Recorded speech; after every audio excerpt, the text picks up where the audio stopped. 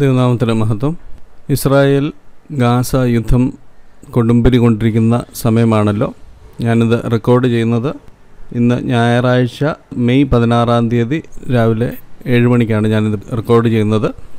യുദ്ധം വളരെ കൊടുമ്പിരി കൊണ്ടിരിക്കുന്ന ഒരു സാഹചര്യത്തിലാണല്ലോ. ഈ യുദ്ധം അതിൻ്റെ ഫുൾഫിൽമെൻ്റ് എന്താകും, ആര് ജയിക്കും, ആര് തോക്കും എന്നൊക്കെ പലരും ഇതിനെക്കുറിച്ച് അറിയുവാൻ ജിജ്ഞാസപ്പെടുന്നവരുണ്ട്. ഞാൻ ഈ ഒരു വിഷയത്തിൽ 2 ദിവസം മുൻപേ ഒരു ലൈവ് ഇട്ടിരുന്നു. അനേകർ ഈ വിഷയവുമായിട്ട് സംബന്ധിച്ച് അനേക ചോദ്യങ്ങൾ ചോദിച്ചിരുന്നു. നിങ്ങളത് കണ്ടിട്ടില്ലെങ്കിൽ ദയവായിട്ട് കാണുക. അപ്പോൾ ലൈവിൽ എനിക്ക് ഈ വചനങ്ങളെല്ലാം കൂടെ കോട്ട് ചെയ്യാൻ സാധിക്കാറുന്നതുകൊണ്ട് സാങ്കേതികമായിട്ട് ബുദ്ധിമുട്ടുള്ളതുകൊണ്ട് ഞാൻ ഒരു സെപ്പറേറ്റ് വീഡിയോ ഉണ്ടാക്കുകയാണ്. ഗാസ എന്ന് പറയുന്ന ആ ഭൂപ്രദേശത്തെക്കുറിച്ച് ബൈബിൾ എന്ത് പറയുന്നു? ബൈബിളിൽ പ്രവചനങ്ങളുണ്ട്. അനേക മുസ്ലിം സഹോദരങ്ങളും ആ ലൈവിൽ പങ്കുചേർന്നത് കൊണ്ട് ഞാൻ അന്ന് പറഞ്ഞിരുന്നു, മിഡിൽ ഈസ്റ്റിലെ പഞ്ചായത്ത് തിരിച്ച് ബൈബിളിൽ അനേക പ്രവചനങ്ങളുണ്ട് എന്ന് ഞാൻ പറഞ്ഞിരുന്നു. അപ്പോൾ ഇന്ന് ഗാസയെക്കുറിച്ച് ഉള്ള പ്രവചനങ്ങളാണ് എടുക്കുവാൻ ആഗ്രഹിക്കുന്നത്. ഈ ഗാസ എന്ന സ്ഥലം ഉൽപ്പത്തി പുസ്തകത്തിൽ മുതൽ നമ്മൾ ബൈബിളിൽ കാണുന്നതാണ്. അത് കനാന്യരുടെ സ്ഥലമായിരുന്നു. അത് പിന്നീട് യഹൂദ ഗാസയും അതിൻ്റെ എതിർനാടും, അസ്കലോനും അതിൻ്റെ എതിർനാടും, എക്രോനും അതിൻ്റെ എതിർനാടും ഇവയൊക്കെയും പിടിച്ചെടുത്തു എന്ന് നമ്മൾ കാണുന്നുണ്ട്. പിന്നീട് നമ്മൾ ഗാസയെക്കുറിച്ച് ഏറ്റവും അധികം ബൈബിൾ വായിക്കുന്നത് ഈ ഫിലിസ്തീനയുടെ സ്ഥലമായിരുന്നു. നമുക്കറിയാം, ശിംശോനെ പിടിച്ചുകൊണ്ട് പോയതും ഒക്കെ ബൈബിളിൽ നമ്മൾ വായിക്കുന്നുണ്ട്. ഫിലിസ്തീനയുടെ സ്ഥലത്ത്, ഇവിടെ ഗാസയിലാണ് ശിംശോനെ പിടിച്ചുകൊണ്ട് പോയത്. അവിടെ വെച്ച് കണ്ണുകുത്തി പൊട്ടിച്ച ചരിത്രമൊക്കെ നമ്മൾ ന്യായാധിപന്മാരുടെ പുസ്തകത്തിൽ വായിക്കുന്നുണ്ട്. ഇസ്രായേലിൻ്റെ പടിഞ്ഞാറ് വശത്ത് ഇത് മെഡിറ്ററേനിയൻ കടലാണ്. അതിൻ്റെ ഏകദേശം 40 കിലോമീറ്റർ സ്ഥലമാണ്. 2 കോടിയിലധികം ജനം ഇവിടെ തിങ്ങി പാർക്കുന്നുണ്ട്. കൂടുതലും സുന്നി മുസ്ലിംസാണ് ഇവിടെ പാർക്കുന്നത്. ഇവിടെ നിങ്ങൾ നോക്കുകയാണെങ്കിൽ അസ്കലോൻ, ഇപ്പം ഞാൻ വായിച്ച സ്ഥലം അസ്കലോൻ ഇവിടെ കാണാം. സൂം ചെയ്യുകയാണെങ്കിൽ അസ്കലോണ്, അസ്തോദ് എന്നിങ്ങനെയുള്ള സ്ഥലങ്ങൾ നമുക്ക് കാണാം. കഴിഞ്ഞ ദിവസം ഒരു മലയാളി സഹോദരി അവിടെ ജോലി ചെയ്തിരുന്ന ഈ സഹോദരി താമസിച്ചിരുന്നത് അസ്കലോനിലാണ്. അപ്പോൾ ഈ ഗാസ എന്ന സ്ഥലത്ത് നിന്ന് ഹമാസിൻ്റെ ആക്രമണം വരുമ്പോൾ ആദ്യകാലങ്ങളിൽ ഇവർക്ക് റീച്ച് ഇല്ലായിരുന്നു. ഇപ്പോഴവരുടെ റീച്ച് ടെലവീവിലും ഈവൻ ജെറുസലേമിൽ വരെ ചെന്നുവെന്നാണ് ഞാൻ മനസ്സിലാക്കുന്നത്. അപ്പോൾ ഈ ഭൂപ്രദേശം 20ാം നൂറ്റാണ്ടിൻ്റെ ആദ്യ ഭാഗത്തുമൊക്കെ ഇത് ഓട്ടമൻ എംപയറിൻ്റെ അധീനതയിലായിരുന്നു. അതിനുശേഷം ഈ ഭാഗങ്ങൾ പിന്നീട് ബ്രിട്ടീഷുകാരുടെ അധീനതയിലായിരുന്നു. ബ്രിട്ടീഷുകാർ അവിടെ വിട്ടു പോയതിന് ശേഷം ഇതാണ് ഗാസ എന്ന് പറയുന്നത്. ഈ ചെറിയ ഭൂപ്രദേശം കുറേ നാളത്തേക്കിന് ഈജിപ്തിൻ്റെ അധീനതയിലായിരുന്നു.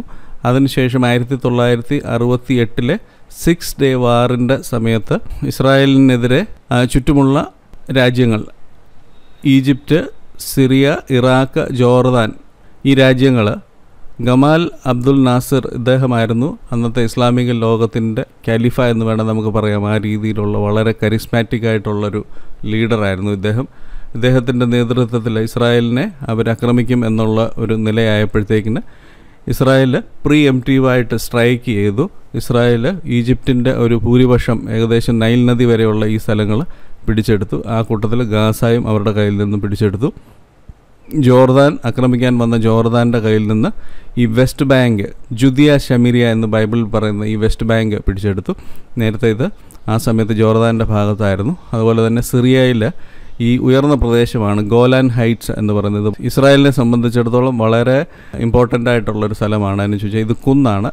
ഇത് സിറിയയ്ക്ക് തിരിച്ച് നൽകിയാൽ സിറിയ ഇത് മിസ്യൂസ് ചെയ്യും, അല്ലെങ്കിൽ ഇസ്രായേലിനെ ആക്രമിക്കുമെന്നുള്ളത് കൊണ്ട് സിറിയയ്ക്ക് ഈ ഭാഗങ്ങൾ തിരിച്ചു കൊടുത്തിട്ടില്ല. അപ്പോൾ തന്നെ അധികം താമസിയാതെ ഈ സീനായ് പെനിൻസുല എന്ന് പറയുന്ന ഇത് പൊതുവെ മരുഭൂമിയാണ്. ഇത് അധികം താമസിയാതെ തന്നെ ഈജിപ്തുമായിട്ട് ഉടമ്പടി സ്ഥാപിച്ചപ്പോൾ അവരത് തിരിച്ചു നൽകി.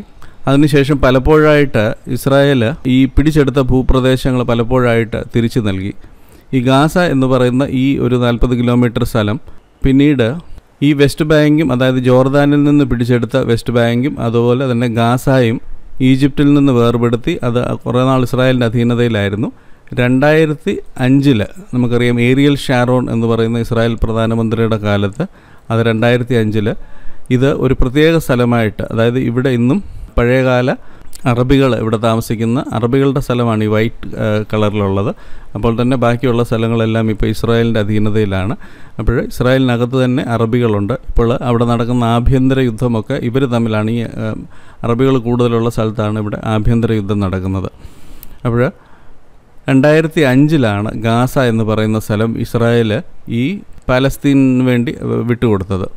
ആ സമയത്ത് അവിടെ യഹൂദന്മാർ അവിടെ താമസിക്കുന്നുണ്ടായിരുന്നു. അവരവിടെ നിന്ന് ബലമായിട്ട് ഇവാക്യുവേറ്റ് ചെയ്തതുമൊക്കെ 2005 നടന്നത്. അതിനുശേഷം ഈ ജോർദാൻ്റെ കയ്യിൽ നിന്ന് പിടിച്ചെടുത്ത ഈ പ്രദേശങ്ങളെ ഇസ്രായേൽ കൈവശമാക്കി. ആ സമയത്ത് ഈ പാലസ്തീനിലെ ആൾക്കാർ ഇൻതിഫാദ എന്ന് നമ്മൾ അറിയപ്പെടുന്ന അപ്രൈസിങ് എന്ന് പറയുന്ന ഈ ജിഹാദിൻ്റെ ഭാഗമായിട്ട് അവർ വളരെയേറെ അക്രമങ്ങൾ ഇസ്രായേലിലെ ജെറുസലേമിലും മറ്റുള്ള പ്രദേശങ്ങളും അവർ അഴിച്ചുവിട്ടു.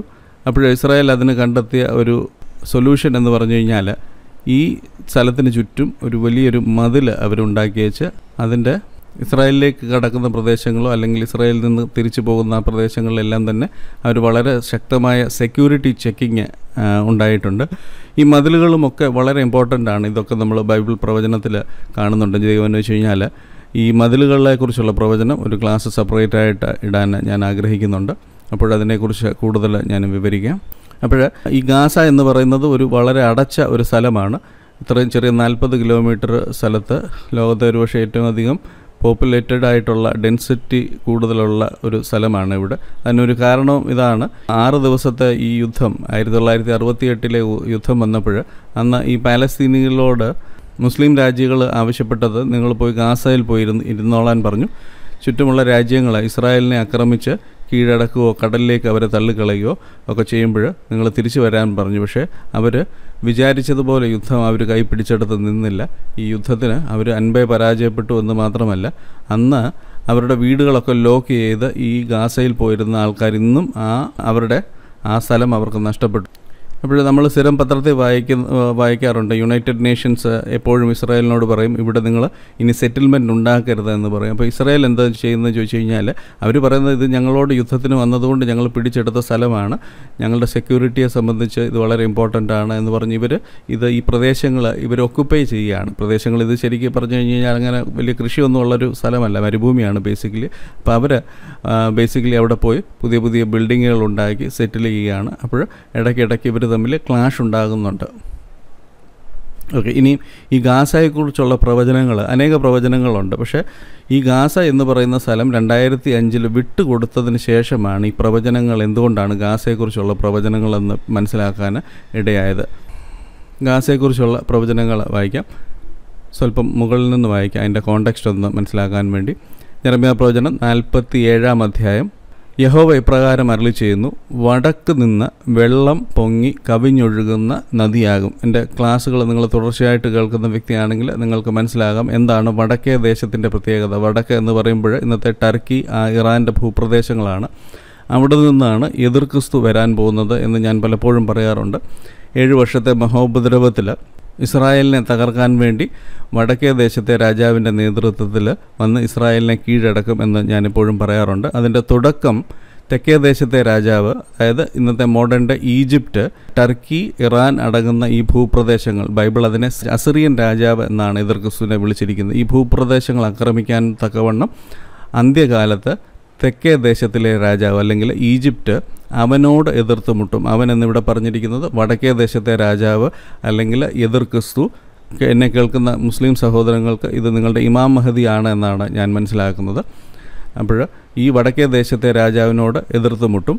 വടക്കേ ദേശത്തിലെ രാജാവ് രഥങ്ങളോടും കുതിരച്ചേവകരോടും വളരെ കപ്പലുകളോടും കൂടെ ചുഴലിക്കാറ്റ് പോലെ തെക്കേ ദേശത്തെ രാജാവിൻ്റെ എതിരെ വരും. അപ്പോൾ ഈജിപ്റ്റ് വേഴ്സസ് ടർക്കിയോ അല്ലെങ്കിൽ ഇറാൻ്റെ പ്രദേശമോ അല്ലെങ്കിൽ അവിടെ ഒരു പുതിയൊരു രൂപീകരിക്കപ്പെട്ട് കൂടുതലും പഴയകാല അസിറിയ എന്ന് പറയുന്ന ആ സ്ഥലത്തിൻ്റെ നേതൃത്വത്തിൽ ഒരു രാജാവ്, അല്ലെങ്കിൽ ഇന്നത്തെ ഭാഷയിൽ പറഞ്ഞു കഴിഞ്ഞാൽ ശക്തനായ ഇപ്പോൾ നമ്മൾ ഈജിപ്തിൻ്റെ പ്രധാനമന്ത്രിയെ കണ്ടതുപോലെ ഒരു പക്ഷേ അന്ന് ഈ ഈജിപ്തിനെതിരെ യുദ്ധത്തിന് വരും. അതിനെക്കുറിച്ചാണ് ഇവിടെ പറയുന്നത്. യഹോവ ഇപ്രകാരം അരുളിച്ചെയ്യുന്നു, വടക്ക് നിന്ന് വെള്ളം പൊങ്ങി കവിഞ്ഞൊഴുകുന്ന നദിയാകും. അത് ദേശത്തിന്മേലും അതിനുള്ള സകലത്തിന്മേലും പട്ടണത്തിന്മേലും അതിൽ പാർക്കുന്ന മേലും കവിഞ്ഞൊഴുകും. അപ്പോൾ മനുഷ്യൻ നിലവിളിക്കും, ദേശനിവാസികളൊക്കെയും മുറയിടും. ദേശമെന്ന് പറയുന്നത് ഇവിടെ ഇസ്രായേലിനെ കുറിച്ചാണ്. ഇത് നമ്മൾ ദാനിയേൽ പ്രവചനത്തിലും നമ്മളിത് കാണുന്നുണ്ട്. ചുഴലിക്കാറ്റ് പോലെ അവൻ്റെ നേരെ വരും. അതായത് ഈജിപ്തിൻ്റെ നേരെയാണ് വരുന്നത്. പക്ഷേ അതിൽ ഇസ്രായേലും അതിൽ പെട്ടുപോകും. അവൻ മനോഹര ദേശത്തിലേക്ക് കടക്കും. മനോഹര ദേശം എന്ന് പറയുന്നത് ഇസ്രായേലിലാണ്. 10,000 പേർ ഇടറി വീഴും. എങ്കിലും ഏദോമ്, ജോർദാന്, മോവാബ് അങ്ങനെയുള്ള രാജ്യങ്ങൾ, അമോന്യർ, ഏദോമെന്ന് പറയുന്നത് ബേസിക്കലി സൗദി അറേബ്യയുടെ ഭാഗങ്ങളാണ്. മോവാബ്, അമോന്യ ശ്രേഷ്ഠന്മാരും അവൻ്റെ കയ്യിൽ നിന്ന് വഴുതിപ്പോകും. അപ്പോൾ ഈ രാജ്യങ്ങൾ ഈ യുദ്ധത്തിൽ രക്ഷപ്പെടും. ആദ്യത്തെ ഒരു തവണ അവൻ ദേശങ്ങളുടെ നേരെ കൈനീട്ടും. മിസ്രൈം ദേശം ഒഴിഞ്ഞു പോവുകയില്ല. അപ്പോൾ ഈജിപ്റ്റ് വേഴ്സസ് നമുക്ക് ഇന്നത്തെ ഒരു ഭാഷയിൽ പറഞ്ഞ ടർക്കി ഇതിനെതിരെ യുദ്ധത്തിന് വരുമെന്ന് നമുക്ക് അനുമാനിക്കാം. അപ്പോൾ ഇതൊക്കെ പഴയകാല പ്രവചനമാണ്. ഇന്നതിൻ്റെയൊക്കെ ഫുൾഫിൽമെൻറ്റ് നമുക്ക് ആദ്യം ഞാൻ പറഞ്ഞു. ഈ പലസ്തീനികളെ സംബന്ധിച്ചിടത്തോളം അവർ രക്ഷകനായിട്ട് നോക്കിക്കാണുന്നത് ടർക്കി എന്ന് പറയുന്ന രാജ്യത്തെയാണ്. ഇത് ഞാൻ മുമ്പേ കാണിച്ച മതിലിന്മേലുള്ള ഒരു ഗ്രഫിറ്റിയാണ്. Until justice Rolls like water and righteousness like A mighty stream. ഇത് ആമോസ് പ്രവചനത്തിലെ ഒരു വാക്യമാണ്. Don't worry, Turkey is behind you. അവരുടെ പ്രത്യാശയാണ് ടർക്കി. അപ്പോൾ ഇന്ന് ഈ കാര്യങ്ങൾ പണ്ടെഴുതി വച്ചിരിക്കുന്ന ഈ കാര്യങ്ങളൊക്കെ ആ പ്രവചനം നിവർത്തിക്കാനുള്ള ആ ഒരു പ്ലോട്ട് സെറ്റായി കഴിഞ്ഞു. അതായത് ഇന്ന് പാലസ്തീനെ സപ്പോർട്ട് ചെയ്യുന്നതിൽ ടർക്കിക്കൊരു വലിയ പങ്കുണ്ടെന്ന് നമുക്കറിയാം. ഈ യുദ്ധത്തുടക്കത്തിൻ്റെ ആദ്യത്തിൽ തന്നെ ടർക്കി ഇതിനെ വളരെ ശക്തിയായിട്ട് കണ്ടം ചെയ്തതായിട്ടും ഇസ്ലാമിക രാജ്യങ്ങൾ ഇസ്രായേലിനെതിരെ ഒന്നിക്കണം എന്നൊക്കെ സ്റ്റേറ്റ്മെൻറ്റ് വന്നതുമൊക്കെ നിങ്ങളുടെ ശ്രദ്ധയിൽപ്പെട്ട് കാണുമല്ലോ. അപ്പോൾ ഭാവിയിൽ ഒരുപക്ഷെ ഇത് ട്രിഗർ ചെയ്യുന്നത് ഈ ഈജിപ്റ്റ് വേഴ്സസ് ടർക്കി ഈ ട്രിഗർ ചെയ്യുമ്പോൾ ഒരുപക്ഷെ ഇതുപോലെ ഈ പാലസ്തീൻ ഇഷ്യൂ ഒക്കെ തന്നെ ഇതിൻ്റെ ഭാഗമാകും എന്നാണ് ഞാൻ മനസ്സിലാക്കുന്നത്. അപ്പോഴൊരുപക്ഷെ ഇതുവരെയുള്ള എക്സ്പീരിയൻസ് അനുസരിച്ച് ഇസ്രായേൽ ഒരിക്കൽ കൂടെ കഴിഞ്ഞ വർഷങ്ങളൊക്കെ ഗാസയെ തോൽപ്പിച്ചതുപോലെ ഒരുപക്ഷെ അവരൊരിക്കൽ കൂടെ യുദ്ധത്തിന് പോകും. ശിംശോൻ്റെ കഥ പോലെ ആയിരിക്കും. ശിംശോന് ഉറക്കം വിട്ട് എഴുന്നേൽക്കുമ്പോൾ യഹോവ അവനോടുകൂടെ ഇല്ല എന്ന് മനസ്സിലാകാതെ എഴുന്നേറ്റതുപോലെ. അതിന് ചോദിച്ചു ഞാൻ മറ്റുള്ള ക്ലാസ്സുകൾ ഞാൻ പറയാറുണ്ട്, ഇസ്രായേൽ ഒരിക്കൽ കൂടെ യഹോവയെ ഉപേക്ഷിക്കും. ഒന്നിച്ച് ഒരു ജാതിയായിട്ട് അവരവരുടെ ദേവനെ ഉപേക്ഷിക്കും. വിശ്വാസത്യാഗം സംഭവിക്കുമ്പോൾ ഇസ്രായേലിൻ്റെ പതനം അവിടെ ആരംഭിക്കുകയാണ്. ഓക്കെ, ചെറുമയ പ്രവചനത്തിലേക്ക് മടങ്ങി വരാം. യഹോവ ഇപ്രകാരം അരുളിച്ചെയ്യുന്നു, വടക്ക് നിന്ന് വെള്ളം പൊങ്ങി കവിഞ്ഞൊഴുകുന്ന നദിയായി അത് ദേശത്തിന്മേലും അതിലുള്ള സകലത്തിന്മേലും പട്ടണത്തിന്മേലും അതിൽ പാർക്കുന്നവരുടെ മേലും കവിഞ്ഞൊഴുകും. അപ്പോൾ മനുഷ്യർ നിലവിളിക്കും, ദേശനിവാസികളൊക്കെ മുറയിടും. അവൻ്റെ ബലമുള്ള കുതിരകളുടെ കുളമ്പൊച്ചയും അവൻ്റെ രഥങ്ങളുടെ ഘോഷവും ചക്രങ്ങളുടെ ആരവവും ധൈര്യം ക്ഷയിച്ചിട്ട് അപ്പന്മാർ മക്കളെ തിരിഞ്ഞ് നോക്കുകയില്ല. ഈ യുദ്ധത്തിൻ്റെ ഭീകരതയെക്കുറിച്ചാണ് പറയുന്നത്. ഇസ്രായേലിൽ വളരെ ഭീകരമായ നാശം സംഭവിക്കും. അതിനുശേഷം ഇസ്രായേൽ കുത്യവെങ്കിലേക്ക് നോക്കുകയും യേശു അവരെ വിടുവിക്കാൻ വേണ്ടി ഇറങ്ങി വരികയും ചെയ്യും എന്നുള്ളത് നമുക്കറിയാം. അപ്പോൾ അന്ന് ദൈവമാണ് ഇവരോട് പ്രതികാരം വീട്ടുന്നത്. ഇനിയുള്ള വാക്കുകളിൽ ഗാസയ്ക്ക് എന്ത് സംഭവിക്കും എന്നുള്ളതാണ് പറയുന്നത്. ഫെലിസ്തീനെയൊക്കെ നശിപ്പിപ്പാനും സോരിലും, സോര് എന്ന് പറയുന്നത് ലെബനോൻ്റെ ഭാഗമാണ്, സീദോനും സോരുമൊക്കെ ശേഷിച്ചിരിക്കുന്ന സകല സഹായകന്മാരെയും ഛേദിച്ച് കളയുവാനുമുള്ള ദിവസം വരുന്നത് കൊണ്ട് തന്നെ കഫ്തോർ കടൽപ്പുറത്ത് ശേഷിച്ചിരിക്കുന്ന ഫെലിസ്തീനെ യഹോവ നശിപ്പിക്കും. ദൈവം നേരിട്ടിറങ്ങി യുദ്ധം ചെയ്യുകയാണ് ചെയ്യുന്നത്. അപ്പോൾ യേശു ഇറങ്ങി യുദ്ധം ചെയ്യുമ്പോൾ നമുക്കറിയാം, വെളിപ്പാട് പുസ്തകത്തിൽ 10 രാജാക്കന്മാരും എതിർക്രിസ്തുവിൻ്റെ നേതൃത്വത്തിൽ യേശുവിനെതിരെ യുദ്ധം ചെയ്യുന്നത് നമുക്കറിയാം. അപ്പോൾ ഇസ്ലാമിക സമൂഹം യേശുവിനെ ഡജാലായിട്ടാണ് കാണുന്നത്. അപ്പോൾ യുദ്ധത്തിന് പോവുകയാണ് ചെയ്യുന്നത്. മുന്നോട്ട് വായിക്കാം. ഗാസയ്ക്ക് എന്ത് സംഭവിക്കുമെന്ന് നോക്കാം. ഗാസയ്ക്ക് കഷണ്ടി വന്നിരിക്കുന്നു. അവരുടെ താഴ്വരയിലെ ശേഷിപ്പായ അസ്കലോൻ മുടിഞ്ഞുപോയി. എത്രത്തോളം നിന്നെ തന്നെ മുറിവേൽപ്പിക്കും. ഗാസ സ്വയം മുറിവേൽപ്പിക്കുന്നതിനെക്കുറിച്ചാണ് പറയുന്നത്. എന്താണ് സ്വയം മുറിവേൽപ്പിക്കുന്നത്? നമുക്കറിയാം, ഇസ്ലാമിക ജിഹാദിൻ്റെ പ്രത്യേകത എന്ന് പറയുന്നത് അവർ യുദ്ധം ചെയ്ത് സ്വയം മരിച്ചാണ് അവർ സ്വർഗം പോകുന്നത് എന്ന് നമുക്കറിയാം. ക്രിസ്തീയ വിശ്വാസം അനുസരിച്ച് നമുക്ക് വേണ്ടി യേശുക്രിസ്തു മരിച്ച് ആ മരണത്തിൽ നമ്മൾ വിശ്വസിക്കുമ്പോഴാണ് നമ്മൾ രക്ഷ പ്രാപിക്കുന്നതെങ്കിൽ, ഇസ്ലാമിനെ സംബന്ധിച്ചിടത്തോളം അവർ ഇസ്ലാമിന് വേണ്ടി യുദ്ധം ചെയ്ത് കൊല ചെയ്യപ്പെടുമ്പോഴാണ് അവർക്ക് സർട്ടൺ ആയിട്ട് അവർക്ക് സ്വർഗം കിട്ടുന്നത്. അല്ലെങ്കിൽ അവരുടെ പാപവും പുണ്യവും വെച്ച് ആണ് അവർക്ക് സ്വർഗം കിട്ടുന്നത്.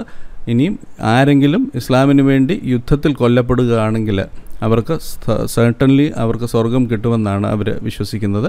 അവർ അള്ളാഹുവിൻ്റെ മാർഗത്തിൽ യുദ്ധം ചെയ്യുകയും അങ്ങനെ അവർ കൊല്ലുകയും കൊലപ്പെടുകയും ചെയ്യുന്നു. അങ്ങനെ അവർ സ്വർഗാവകാശികളാകുന്നു എന്ന് ഖുറാൻ്റെ 9-ാമത്തെ അധ്യായത്തിൻ്റെ 111-ാമത്തെ വാക്യം. ഇത് അനേക സ്ഥലത്ത് റിഫ്ലക്റ്റ് ചെയ്യുന്നുണ്ട്.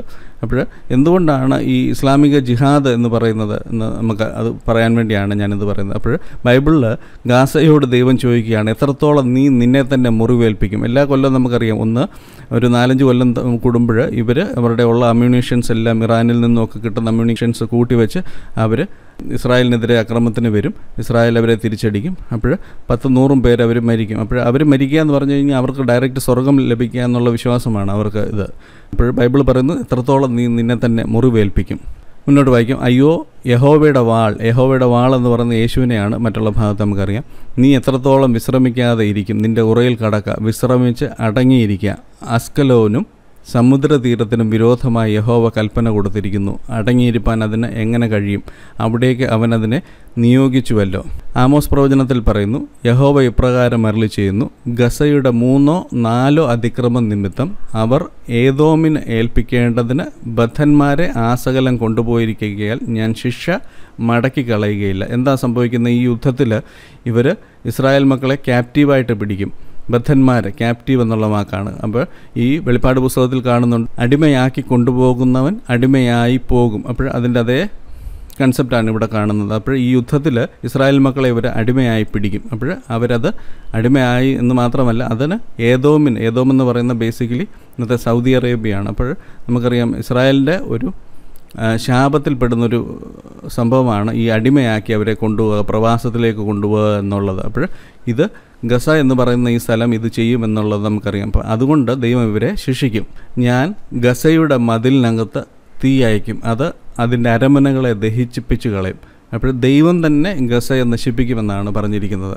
അതിന് കാരണം എന്താണ്? നമ്മളിപ്പോൾ ആയിരിക്കുന്നത് കൃപായുഗമാണ്. വീണ്ടും ഇസ്രായേലുമായിട്ട് ദൈവം ഇടപെടുമ്പോൾ നിന്നെ അനുഗ്രഹിക്കുന്നവരെ ഞാൻ അനുഗ്രഹിക്കും, നിന്നെ ശപിക്കുന്നവരെ ഞാൻ ശപിക്കും എന്നുള്ളതാണ് അന്നത്തെ ദൈവത്തിൻ്റെ വ്യവസ്ഥിതി. അപ്പോൾ ഇസ്രായേലിനെ ശപിക്കുന്നവരെ നമുക്കറിയാം, ഫറവോൻ സൂതകർമ്മിണികളെ അയച്ച് ഇസ്രായേൽ മക്കളെ കൊല്ലാൻ പറയുമ്പോൾ അവരെ സംരക്ഷിക്കുമ്പോൾ അവർക്ക് വംശവർദ്ധി ദൈവം കൊടുത്തതുപോലെ എങ്ങനെ നീ ഇസ്രായേലിനോട് ഇടപെടുന്നോ അതുപോലെ ദൈവം നിന്നോടും ഇടപെടും. ഗസയുടെ മതിലിനകത്ത് തീ അയക്കും. ഇത്രയും നാളും ഗസയിൽ നിന്ന് അവർ തീ അയച്ചു, ഇനി ദൈവം അവരുടെ മേളിൽ തീ അയക്കും. ഉപദ്ധ്യായ പ്രവചനത്തിൽ പറയുന്നു, The day is near when I the Lord will judge all godless nations as you have done to Israel. നീ എങ്ങനെ ഇസ്രായേലിനോട് ഇടപെട്ടോ അതുപോലെ ഞാൻ നിന്നോട് തിരിച്ചിടപെടുന്ന ദിവസങ്ങൾ വരുന്നു. അപ്പോൾ ഇസ്രായേലിനോട് ഗാസ എങ്ങനെ ഇടപെട്ടോ, തീ ആയിരുന്നു അവരിങ്ങോട്ട് അയച്ചിരുന്ന. മിസൈലുകൾ അയക്കുക എന്ന് പറഞ്ഞു കഴിഞ്ഞാൽ ബേസിക്കലി ഇത് തന്നെയാണല്ലോ. അപ്പോൾ അതുപോലെ തന്നെ ദൈവം ഇവരോട് ഇടപെടും. മുന്നോട്ട് വായിക്കാം, ആമോസ് പ്രവചനം. ഞാൻ അസ്തോദിൽ നിന്ന് നിവാസിയെയും അസ്കലോനിൽ നിന്ന് ചെങ്കോൽ പിടിക്കുന്നവനെയും ഛേദിച്ചു കളയും. എൻ്റെ കൈ എക്രോൻ്റെ നേരെ തിരിയും. ഫെലിസ്തീനിൽ ശേഷിപ്പുള്ളവർ നശിച്ചു പോകുമെന്ന് യഹോവയായ കർത്താവ് അരുളി ചെയ്യുന്നു. അപ്പോൾ ഇതെല്ലാം ചുറ്റുപാടുമുള്ള സ്ഥലങ്ങളാണ്. ഈ 2005 മുതൽ ഈ ഭാഗങ്ങളൊക്കെയും തന്നെ ഇസ്രായേൽ ഈ ഭാഗങ്ങൾ വിട്ടുകൊടുത്ത് ആ സമയം മുതൽ 2005 മുൻപേ ഈ പ്രവചനം വായിക്കുന്ന ഒരാൾക്ക് മനസ്സിലാകത്തില്ലായിരുന്നു എന്തുകൊണ്ടാണ് ദൈവം ഇവിടെ നശിപ്പിക്കുന്നത് എന്നുള്ളത്. ഇപ്പോൾ ആ കാര്യങ്ങൾ ക്ലിയറായിട്ട് വരുന്നുണ്ട്. സഫന്യ പ്രവചനത്തിൽ പറയുന്നു, യഹോവയുടെ ന്യായം പ്രവർത്തിക്കുന്നവരായി ഭൂമിയിലെ സകല സൗമ്യന്മാരുമായുള്ളവരെ അവനെ അന്വേഷിപ്പിപ്പീൻ, നീതി അന്വേഷിപ്പീൻ, സൗമ്യത അന്വേഷിപ്പീൻ. പക്ഷേ നിങ്ങൾക്ക് യഹോവയുടെ കോപ ദിവസത്തിൽ മറിഞ്ഞിരിക്കാം. ആ റെമനൻ്റ് മറിഞ്ഞിരിക്കുന്നതിനെക്കുറിച്ചാണ് പറഞ്ഞു തുടങ്ങുന്നത്. അതിനുശേഷം ഓരോ സ്ഥലത്തിനും എന്ത് സംഭവിക്കുമെന്ന് പറയുന്നു. Gaza നിർജ്ജനമാകും. Gaza shall be forsaken. അത് ഉപേക്ഷിച്ച് പോകേണ്ട വരും. അവിടെ ഒരുപക്ഷെ ഒരു ബോംബാക്രമണമോ അല്ലെങ്കിൽ ദൈവം ഈ പറഞ്ഞതുപോലെ തീ അയക്കുകയോ എന്തെങ്കിലും ചെയ്യുന്നത് കൊണ്ട് ഗാസയെ ഉപേക്ഷിക്കേണ്ടി വരും. അസ്കലോൻ ശൂന്യമായിത്തീരും. അവിടെ ജനവാസമില്ലാതെയായിത്തീരും, ഡെസലേറ്റ് ആയിത്തീരും. അസ്തോദ് മധ്യാഹ്നത്തിൽ, അതായത് all of A sudden they shall drive out Ashdod at noon day, അതായത് ഇവരെ അവിടുന്ന് നീക്കിക്കളയും. എക്രോന് നിർമൂല നാശം വരും. അപ്രൂട്ട്, അതായത് ഒരു മരത്തിനെ എങ്ങനെ മൂടോടെ പിഴുതു കളയുന്നോ അതുപോലെ ഈ സ്ഥലങ്ങളെ പിഴുതു കളയുമെന്നാണ് പറയുന്നത്. അപ്പോൾ ഈ 2005 മുൻപേ എന്തുകൊണ്ടാണ് ഇത് സംഭവിക്കുന്നതെന്നുള്ളത് നമുക്കറിയത്തില്ലായിരുന്നു. ഇന്ന് ആ പ്ലോട്ട് സെറ്റായി കഴിഞ്ഞു. ഓൾറെഡി ഗാസ എന്ന് പറയുന്നത് എന്തുകൊണ്ടാണ് ഗാസയ്ക്ക് ഇത് സംഭവിക്കുന്നത് എന്ന് നമുക്കറിയാം. ഇനി മഹോപദ്രവത്തിൻ്റെ സമയത്ത് ഇവർ ഈ സ്ഥലങ്ങളും കൂടെ പിടിച്ചടക്കും. ആ സ്ഥലങ്ങൾ അവർ ടേക്ക് ഓവർ ചെയ്യുന്നത് കൊണ്ട് അസ്കലോനും അസ്തോദും ഇന്ന് ഇസ്രായേലിൻ്റെ കയ്യിലുള്ള എക്രോനും ഇതുപോലുള്ള സ്ഥലങ്ങളിൽ അവരുടെ ആ റെമനൻ്റ് വരുന്നതിനെയെല്ലാം ദൈവം നശിപ്പിക്കുമെന്നാണ് പറഞ്ഞിരിക്കുന്നത്. സമുദ്രതീര നിവാസികളായ ക്രേത്യ ജാതിക്ക് അയ്യോ കഷ്ടം. ഈ ഫെലിസ്ത്യരുടെ അതേ സ്ഥലത്തുള്ള സ്ഥലമാണ്. ഫെലിസ്ത്യ ദേശമായ കനാനെ, യഹോവയുടെ വചനം നിങ്ങൾക്ക് വിരോധമായിരിക്കുന്നു. നിനക്ക് നിവാസികളില്ലാതെ വണ്ണം ഞാൻ നിന്നെ നശിപ്പിക്കും. സമുദ്രതീരം ഇടയന്മാർക്ക് കുടിലുകളും ആട്ടിൻകൂട്ടങ്ങൾക്ക് തൊഴുത്തുകളുമുള്ള പുൽപ്പുറങ്ങളായി തീരും. തീരപ്രദേശം യഹൂദ ഗ്രഹത്തിന് ശേഷിപ്പിനാകും. യഹൂദന്മാരിൽ ഒരു ശേഷിപ്പ് ആദ്യം ദൈവം ഇസ്രായേലിനെ ന്യായം വിധിക്കും. അവരിൽ ഒരു ശേഷിപ്പ് രക്ഷിക്കപ്പെടും. ആ ശേഷിപ്പ് ഈ ഏരിയ ടേക്ക് ഓവർ ചെയ്യും. അവർ അവിടെ മേയ്ക്കും. അസ്കലോൻ വീടുകളിൽ അവർ വൈകുന്നേരത്ത് കിടന്നുറങ്ങും. അവരുടെ ദൈവമായ യഹോവ അവരെ സന്ദർശിച്ച് അവരുടെ സ്ഥിതി മാറ്റുമല്ലോ. ഈ സ്ഥിതി മാറ്റുമല്ലോ എന്ന് പറയുന്ന എല്ലാ ഭാഗത്തും ക്യാപ്റ്റിവിറ്റി എന്നുള്ള വാക്കാണ് ഇംഗ്ലീഷിൽ. അപ്പോൾ അവരുടെ പ്രവാസം മാറ്റി ദൈവം ഇവരെ തിരിച്ചു കൊണ്ടുവരുമ്പോൾ ഈ പ്രദേശങ്ങൾ അവർക്ക് തിരികെ ലഭിക്കും. ഇനിയും സക്കറിയ പ്രവചനത്തിൽ ഇതിനെക്കുറിച്ച് പറഞ്ഞിട്ടുണ്ട്. സോർ തനിക്ക് ഒരു കോട്ട പണിത് പൊടി പോലെ വെള്ളിയും വീതിയിലെ ചെളി പോലെ തങ്കവും സ്വരൂപിച്ചു. സോർ എന്ന് പറയുന്നത് ഒരു ദ്വീപാണ്. ഇന്ന് ലെബനോൻ്റെ ഭാഗങ്ങളാണ്. എന്നാൽ കർത്താവ് അവളെ ഇറക്കി അവളുടെ കൊത്തളം കടലിലിട്ട് കളയും. അവൾ തീക്ക് ഇരയായിത്തീരും. അസ്കലോൻ അത് കണ്ട് ഭയപ്പെടും. ഗസയും എക്രോനും കണ്ട് ഏറ്റവും വിറയ്ക്കും. അവൾക്ക് പ്രത്യാശയുടെ ഭംഗം വരുമല്ലോ. ഗസയിൽ നിന്ന് രാജാവ് നശിച്ചു പോകും. അസ്കലോന് നിവാസികളില്ലാതെയാകും. അസ്തോദിൽ ഒരു കൗലയുടെ ജാതി പാർക്കും. അതായത് ആ ദേശക്കാരല്ലാത്ത വേറൊരു ആൾക്കാരവിടെ വരും. ഫെലിസ്ത്യരുടെ ഗർവം ഞാൻ ഛേദിച്ചു കളയും. ഞാൻ അവൻ്റെ രക്തം അവൻ്റെ വായിൽ നിന്നും അവൻ്റെ വെറുപ്പുകൾ, മനസ്സിലായോ? അതായത് ആരെയാണ് വെറുക്കുന്നത്? ഫെലിസ്ത്യരുടെ വെറുപ്പ്. നമുക്കറിയാം ഫെലിസ്ത്യർ എപ്പോഴും ഇസ്രായേലിനെതിരായിരുന്നു. അപ്പോൾ എന്ന് പറഞ്ഞ പോലെ ഫെലിസ്ത്യരുടെ സ്ഥലത്ത് വന്ന ഈ ഇന്നത്തെ അസ്കലോൻ ആ സ്ഥലത്തുള്ള അറബികളുടെ കാര്യമാണ് ഈ പറയുന്നത്. ഞാൻ അവൻ്റെ രക്തം അവൻ്റെ വായിൽ നിന്നും അവൻ്റെ വെറുപ്പുകൾ അല്ലെങ്കിൽ അബോമിനേഷൻ അവൻ്റെ പല്ലിൻ്റെ ഇടയിൽ നിന്ന് നീക്കിക്കളയും. എന്നാൽ അവനും നമ്മുടെ ദൈവത്തിന് ഒരു ശേഷിപ്പായി തീരും. കഴിഞ്ഞ പ്രാവശ്യം എന്നോട് കുറേ പേര് ചോദിച്ചായിരുന്നു, അതായത് ഈ മുസ്ലിംസ് എന്തെങ്കിലും യേശു ക്രിസ്തുവിൽ വിശ്വസിക്കുമോ? തീർച്ചയായിട്ടും ഈ ചേട്ടാനിമാരുടെ ഈ തമ്മിലടി കഴിഞ്ഞ് ഇവർ അതിൽ ശേഷിപ്പുള്ള ആൾക്കാർ, അത് he who remains even he shall be four our God, നമ്മുടെ ദൈവത്തിൻ്റെ ശേഷിപ്പായി അവർ മാറും. അവർ യഹൂദയിൽ ഒരു മേധാവിയെ പോലെയും എക്രോൻ ഒരു യബൂസിനെ പോലെ, അതായത് ദൈവത്തിൻ്റെ വേല ചെയ്യുന്നവരാകും. അവരും ദൈവത്തിൽ വിശ്വസിക്കും. ആരും പോക്കുവരത്ത് ചെയ്യാതിരിക്കേണ്ടതിന് ഞാൻ ഒരു പട്ടാളമായി എൻ്റെ ആലയത്തിന് ചുറ്റും പാളയം ഇറങ്ങും. അതായത് 1000 ആണ്ട് വാഴ്ചയിൽ ദൈവം തന്നെ ആ യെരുശലേമിൻ്റെ ദേവാലയം സംരക്ഷിക്കും. ഇനിയൊരു പീഡകനും അവരുടെ ഇടയിൽ കൂടെ കടക്കുകയില്ല. ഇപ്പോൾ ഞാൻ സ്വന്തം കണ്ണുകൊണ്ട് കണ്ടുവല്ലോ. അപ്പോൾ ഗസയെക്കുറിച്ചുള്ള പ്രവചനങ്ങളാണ്. ഗസയും അതിന് ചുറ്റുമുള്ള ദേശങ്ങൾക്ക് ഭാവിയിൽ എന്ത് സംഭവിക്കും എന്നുള്ള പ്രവചനങ്ങളാണ് നിങ്ങൾ കേട്ടത്. ബൈബിള് സത്യമാണ് എന്ന് മനസ്സിലാക്കാൻ വേണ്ടി ദൈവം തന്നിരിക്കുന്ന ഏറ്റവും വലിയൊരു കാര്യമാണ് ഈ ബൈബിൾ പ്രവചനങ്ങൾ എന്ന് പറയുന്നത്. 2005 മുൻപേ ഈ ഗാസയ്ക്ക് എന്തുകൊണ്ടാണ് ഇത്രയും നാശം സംഭവിക്കുന്നതെന്ന് വായിച്ചാൽ ഒരിക്കലും ഒരാൾക്ക് മനസ്സിലാകത്തില്ലായിരുന്നു. പക്ഷേ ഇന്ന് ആ പ്ലോട്ട് വളരെ ക്ലിയറായി. ഈ യുദ്ധം ഭാവിയിൽ ഇസ്രായേലിനെ ഇവർ കീഴ്പ്പെടുത്തും.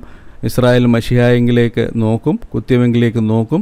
അവൻ ഇറങ്ങി വരുമ്പോൾ ഈ പ്രതികാരമുണ്ടാകും, ഗാസയ്ക്ക് വലിയ നാശമുണ്ടാകും എന്ന് വളരെ വ്യക്തമാണ്. ഈ ക്ലാസ് നിങ്ങൾക്ക് ഉപകാരപ്പെട്ടു എന്ന് വിശ്വസിക്കട്ടെ. ഈ വിഷയത്തിലുള്ള നിങ്ങളുടെ അഭിപ്രായങ്ങളും നിർദ്ദേശങ്ങളും സംശയങ്ങളും എഴുതി അറിയിക്കുമല്ലോ. ദൈവം അനുഗ്രഹിക്കട്ടെ.